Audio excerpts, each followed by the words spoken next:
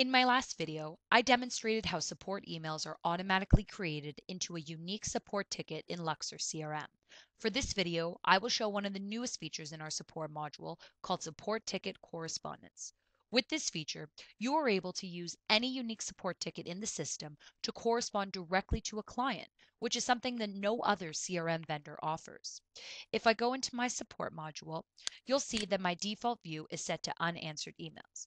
This is also another great feature of Luxor CRM in that you can create such personalized and specific views to better organize and manage your client data.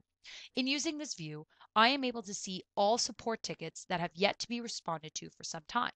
This information is updated using real-time data to ensure that no client request goes without notice.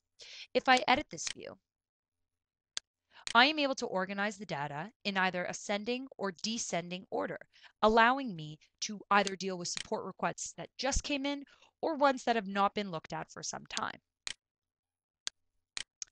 Once I click on a specific ticket, for example, Billie Jean, you'll notice that there's an email tabs at the bottom of the record.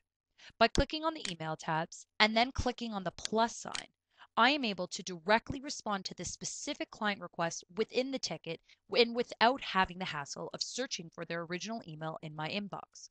You'll also see that the subject heading of my email has the client's original email subject as well as their unique ID number, which serves as a way to link my correspondence with this client directly to their record. This feature helps Luxor CRM users to better manage their communication with customers and serves as a major time saver. Our support module is second to none and has helped our clients to deliver the best customer service possible.